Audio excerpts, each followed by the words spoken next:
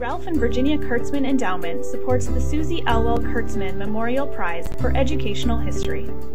In the senior division, Shannon McCauley and Sophia Phillips from North Lakes Academy with The Lost Year, Failed Diplomacy in Arkansas.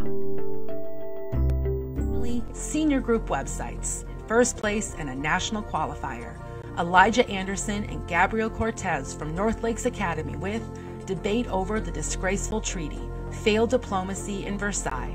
Senior group performances. Place, Shannon McCauley and Sophia Phillips from North Lakes Academy with The Lost Year, Failed Diplomacy in Arkansas. Order, Zoe Castillo from North Lakes Academy with Produce for Victory, Debate about Women in the World War II Workforce. Now for the senior division, individual exhibit. In fifth place, Zoe Castillo from North Lakes Academy for Produce for Victory, Debate about Women in the World War II Workforce.